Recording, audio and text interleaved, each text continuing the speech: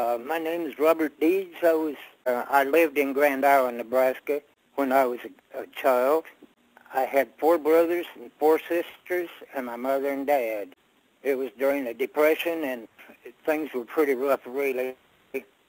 Dad was a cement contractor. He did cement work, sidewalks and driveways, and built basements out of blocks, and he did brickwork also.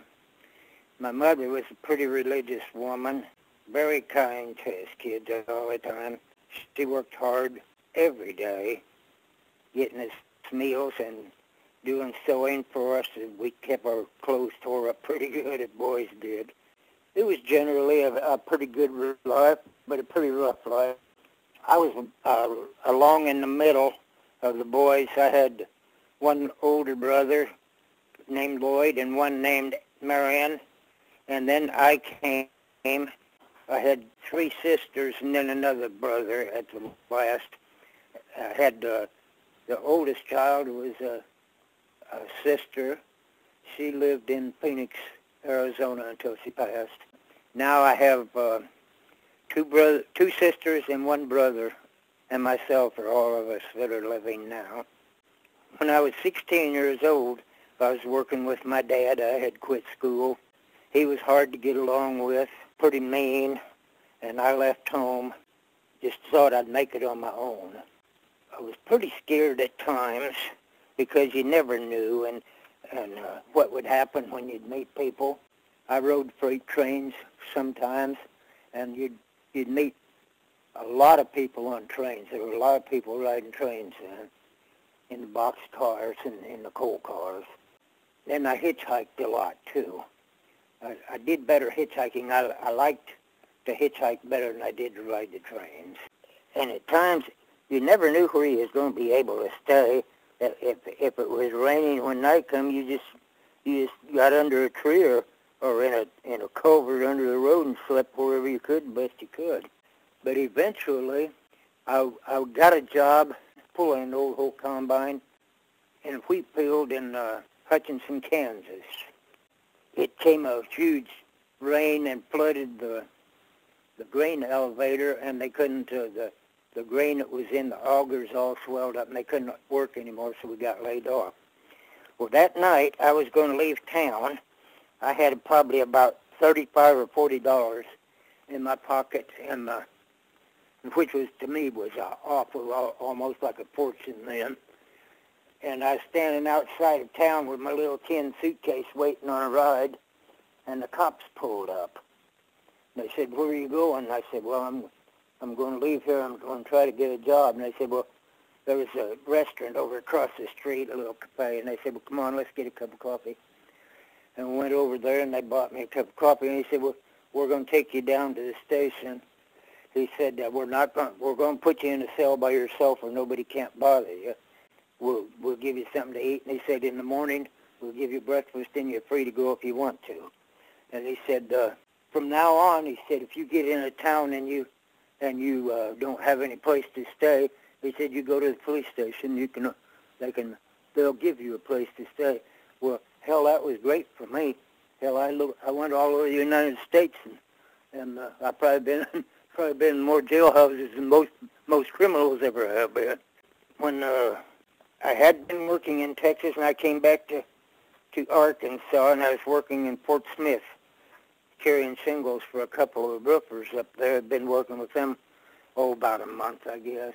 My 18th birthday rolled around, and I was thinking pretty strong then, and before the month was out, I quit my job with them and joined the Marine Corps. I took my physical in Little Rock. A couple of days later, they sent quite a few of us to San Diego, where I took my basic training. Staff Sergeant Chatham was our senior DI. I don't remember the junior DIs, but he made quite an impression on me. He was a huge guy, and what he said was absolute law. It was absolute law. If you didn't think so, you would know so before very long. He got a hold of you. He would not let you know that he was the boss. Finally, we graduated boot camp, and I was proud to be a Marine. because I thought then I was a Marine for sure, which I guess I was, but not near so much as I was later on.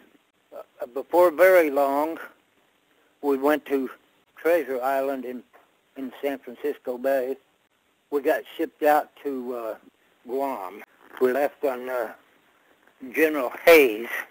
It was a transport ship, and it took us 31 nights and 30 days to get there.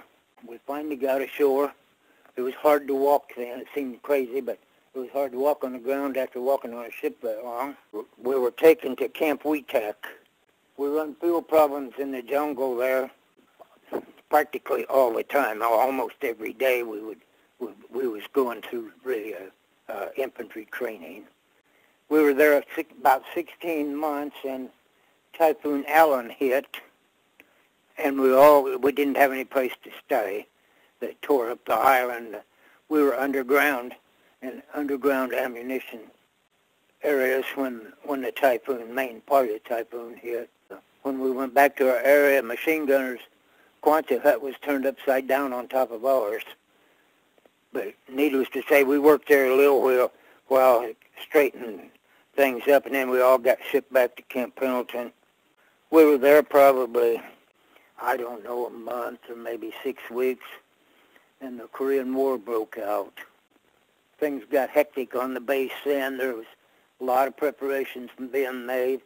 I'll never forget, we were loading machine gun belts by hand, and your fingers would get big blisters on them, on your forefinger and your thumb from trying to twist those cartridges into the webbing on that belt.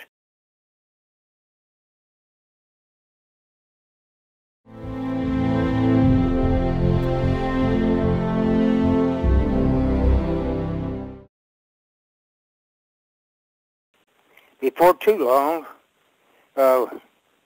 we were all sent to Korea. We went over on the USS Pickaway. There was 3 ships of us went over.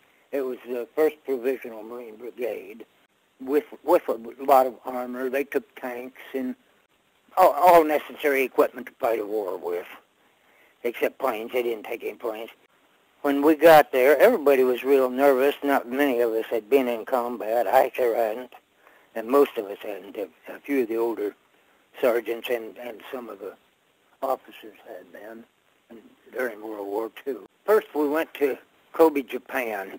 We stopped in Kobe, Japan, and we put our sea bags in a warehouse there.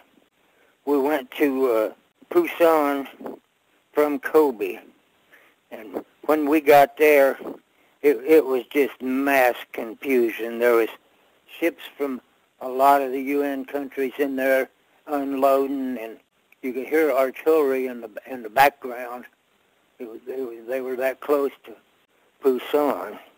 Finally, we got aboard trucks, and we went to the western side of the peninsula, but just probably 20 miles. We set up there. They told us to dig in. And Bobby Joe and myself, Bobby Joe Wilder, I was a B.A. Armman then, and he was my assistant B.A. Armman. We started digging in, and the ground was real rocky and hard clay, and there wasn't anything happening with us, but the artillery was firing over our heads. It sounded similar to a train when a shell would come over. And we were really getting a pretty big kick out of it. Bobby Joe said, looky, looky, and way out in front of us, it looked like a house going across a flat piece of ground at a pretty fast rate, and then it stopped. I know it was a camo tank now. Before long, it started raining, and the artillery started coming in a lot closer to us, and we made quick work out of that hard clay. We each had a stand-up foxhole in about 30 minutes. The first combat we seen was the second day after that, I think. They told us we had a mission, and this was pretty important to me because it was the first man I'd ever killed. We was going down this road in route column for about 2 miles. The Marines in front of us turned off to the left and started toward Large Red Clay Hill. there was a sniper in a tall building there. Was only, I said tall, it was two-story building. Before long, our people had him pinned down. They didn't know if they got him or not. They called up a M26 Sherman. This Korean, somebody hollered, "Watch the road, watch the road." Well, I was right on the road where it turned. I was just barely off the road, and I had my BAR with bipods down, the butt plate on my shoulder, hinge butt plate. And this Korean was coming with his rifle slung across his back. He got up probably maybe 30 yards from us or something like that. Sergeant Perez started hollering, "Kill him, kill him." And he started running toward the side of the road, trying to get his rifle off of his back, and I was right on him, and I pulled the trigger, and I think I shot him probably 10 or 12 times. I was just nervous, and I thought, "Damn, Bob, you just killed a guy."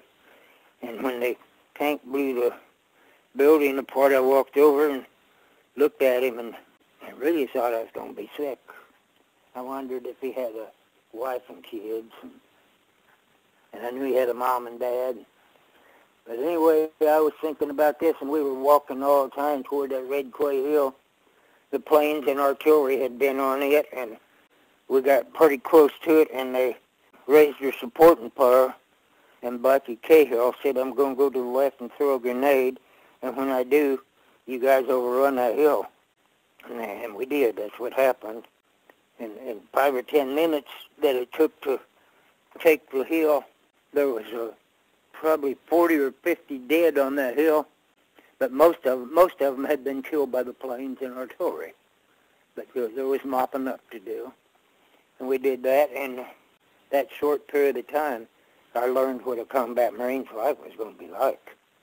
It was frightening, and at the same time, you felt pretty sad about everything. Then we got back with the company and battalion, and the fight kept taking place.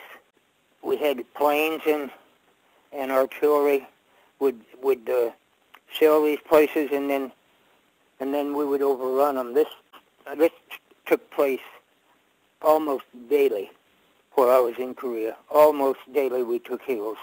I've had people say, "Did you see any hand-to-hand combat?" I kind of shook it off, but every time you take a hill, it's close quarters. Anytime you completely take a hill, it's man against man at the very end of it. At that time, we were going to the, I think the name of, yes, it was the Naktong River.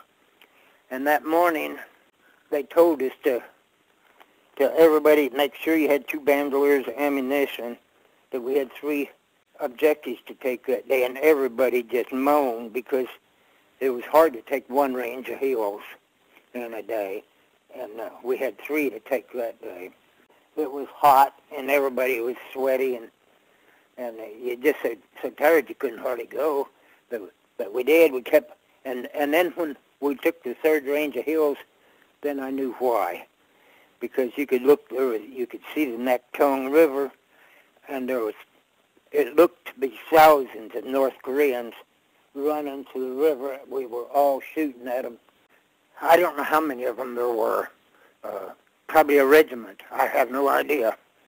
It was about 500 yards from our hill that we were on to the river, and everybody was shooting at them and driving them. And when they got in the river, the planes came in and took them. The water is just like hydraulic fluid. It can't expand, and when they would rocket the river, it would just kill them with concussion from long ways. And I heard that the pilots said that the river was running red with blood when they got through there. And that was one thing I'll never forget. Shortly after that, there was what they called a turkey shoot. The planes had caught a motorcycle regiment. They had motorcycles with sidecars on them, but there was a lot of trucks in there too. They caught them on a mountain road. We had to go by them. I'll never forget as long as I live the stench and the sight. I guess they knocked out the the front of them and the back of them, and they couldn't get off the road. It was just straight up on one side and straight down on the other, just a road cut out of the face of the mountain. And we called it the 6 Mile Convoy. I don't know how long it was, but I've read since that there was over 100 vehicles in that convoy. When we went by them, they had been dead it probably happened a day or two before we went, but it was in the hot summer, and they were all swollen up, and some of them had busted open, and their body fluids running out of them, and they all looked like black people.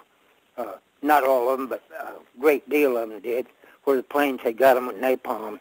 Everybody was just throwing up. You couldn't get your breath without breath. You couldn't hold your breath, not and walk that far.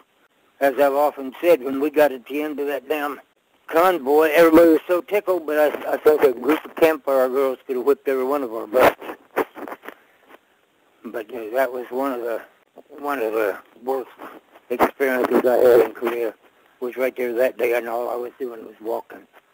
When we left there, best I can remember, though there was firefights after that, I know quite a few, but we went aboard ship and they took us around to the other side of the island and to the Incheon. Our battalion, we were on the USS Daishinko. It was an assault destroyer. It was the nicest ship I've ever been on.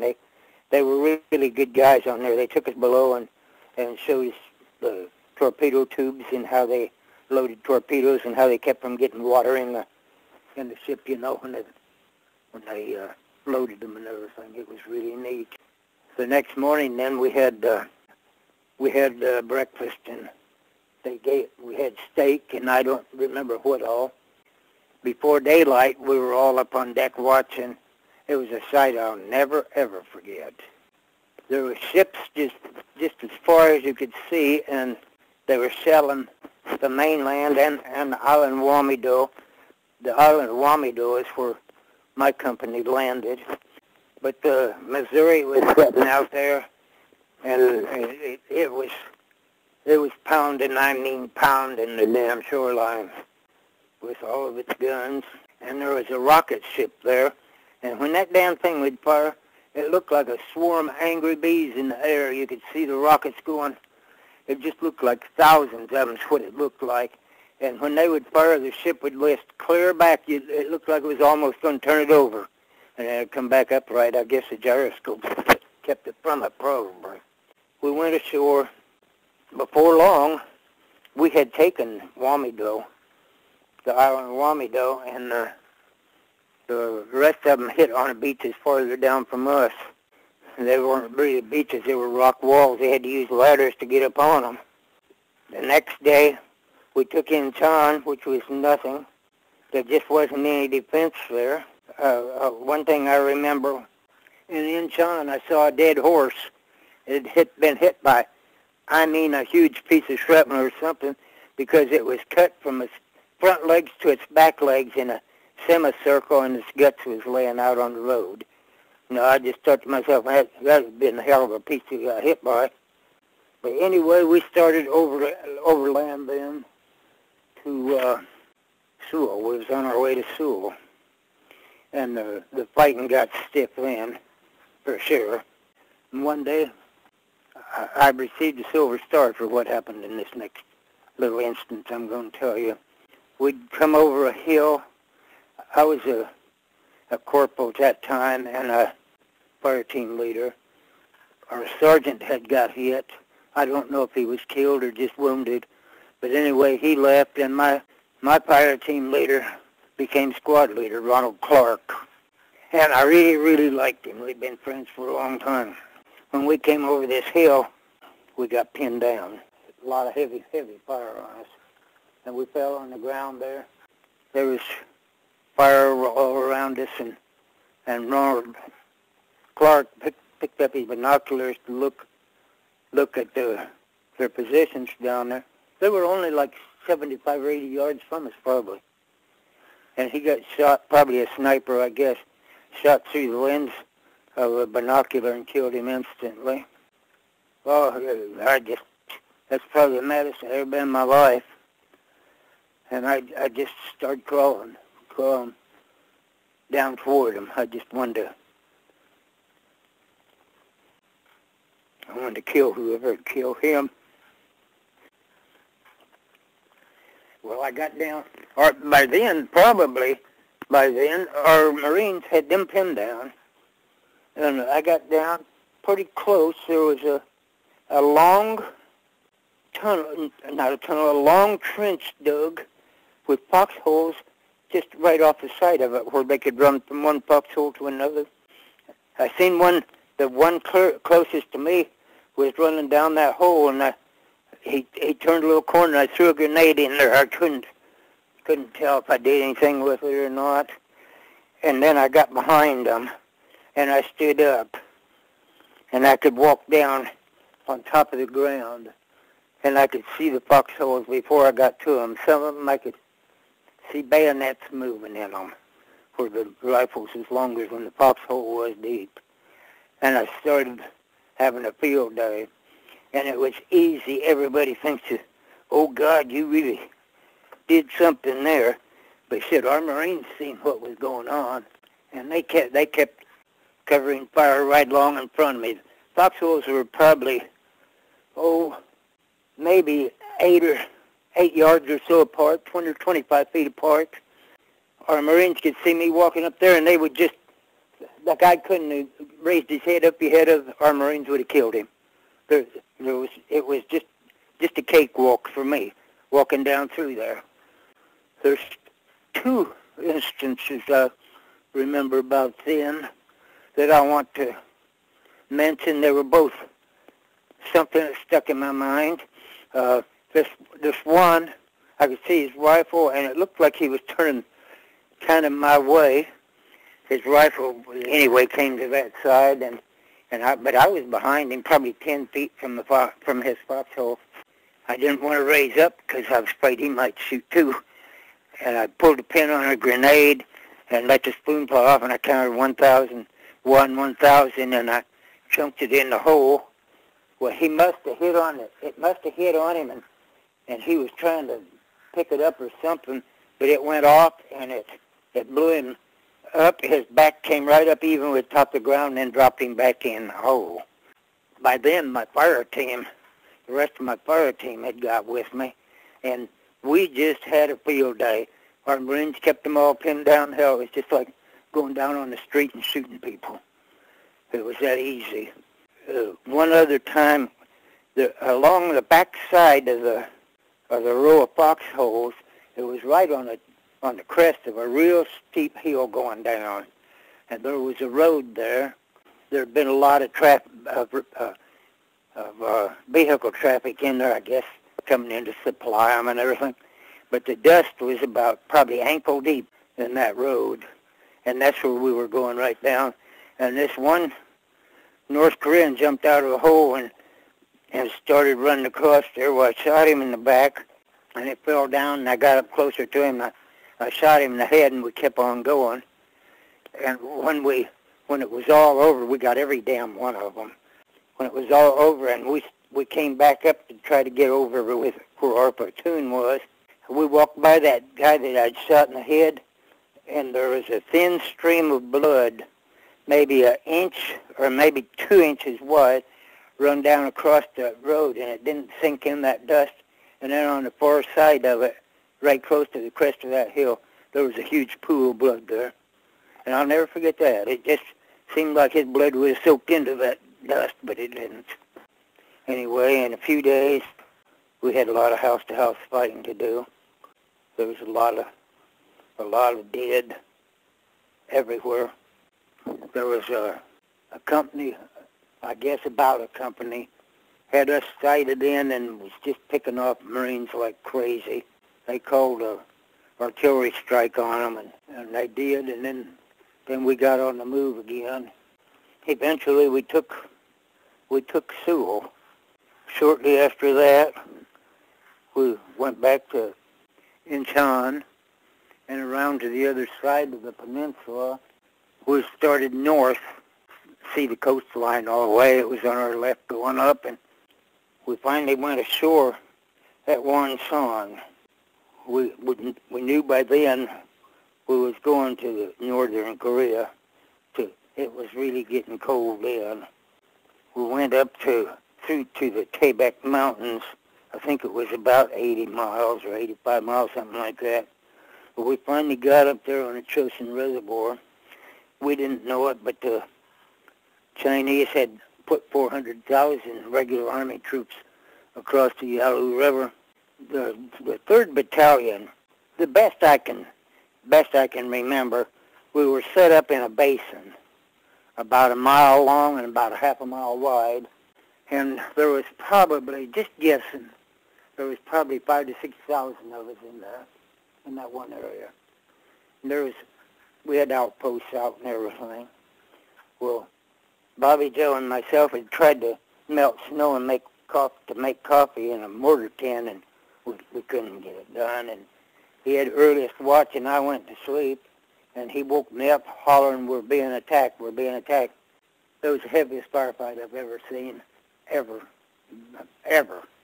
Their tracers was green and ours were red, and every 5th round in a machine gun belt is a tracer. And it looked like a Christmas tree a mile long and a half mile wide with all lights turned on. They fired flares, and it was just unbelievable. Unbelievable, the amount of Chinese. As I wrote in the little story I wrote about it, it looked like one flock of blackbirds right after another coming down.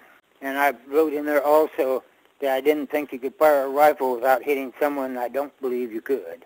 Well, they overrun us, and it was hand-to-hand then. And pretty soon we started getting the best of them in our area, and they started back up the hill that they'd attacked us down. We followed them, and they were breaking trail for us, and we was just tearing their butts up. We killed a lot of them I wrote in my story, from 10 feet to 30 or 40 yards, and that's the way it was.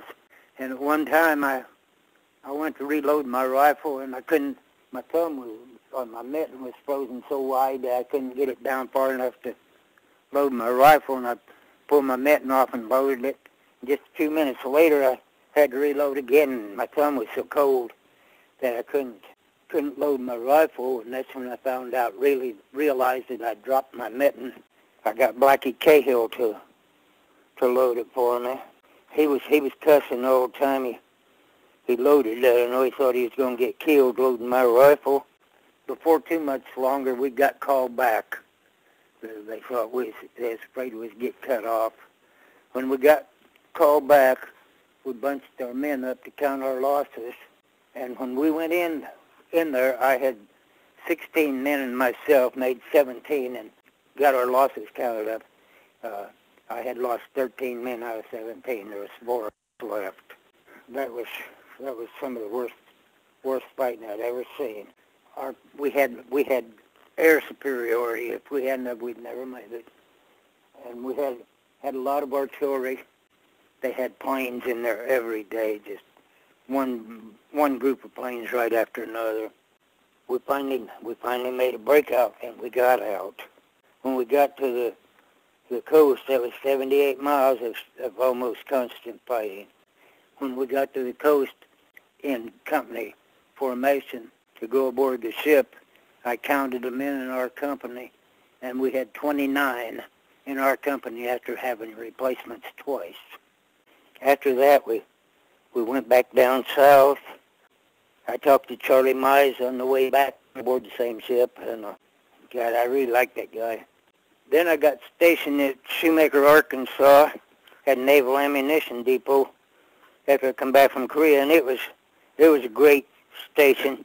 I say great, it was great for me. And somebody said, "Did you see the bulletin board?" And I said, "No." And I said, "You ain't going to like it." And I went down and looked at it, and I'd been ordered to stay in for another full year. They sent me to Paris Island. I became a drill instructor. After that, my time came up for discharge, and I got out. I thought lots and lots about my existence over there, and throughout all my life. And after that, I went to Benton Harbor, Michigan, and I got a job there in a plastics factory running a press. I didn't really like it, and there was a pipeline outfit in town called Van Ness pipeline construction. They were putting lines right down through the middle of town there, 10-inch gas lines, and I got a job with them. And that's where I made my living the rest of my life, was working pipeline construction. When I first got out, I went to barber college through the GI Bill, and I was a barber for a little while, but I didn't like that either. Then I got a job as on pipeline. And I worked there for, a year or so, and I got to be an equipment operator, which paid more money. I worked pipeline for the next, 20 years or more. And then I retired early. I moved back to, when I was working pipeline, I worked in all over Michigan, Wisconsin, Florida, Arkansas, Oklahoma, Texas, and Arizona. Anyway, after I got out and quit work and retired, I moved to where I'm living now. I had a little place that I leased here in Arkansas on the Washita River. The timber company wouldn't sell the land. Well, the land changed 3 or 4 times. A big tree had fell through a trailer I had up there, and there was an old man lived down on the river. He was old then as I am now. He asked me what I was going to do then. I said, I don't know. He said, well, I've got that camp down there on the river. He said, would you like to buy it? And I said, yeah, if I can afford it. And he gave me a good price on it, and I bought it. But I still didn't own the land. And it was just an old shack, really.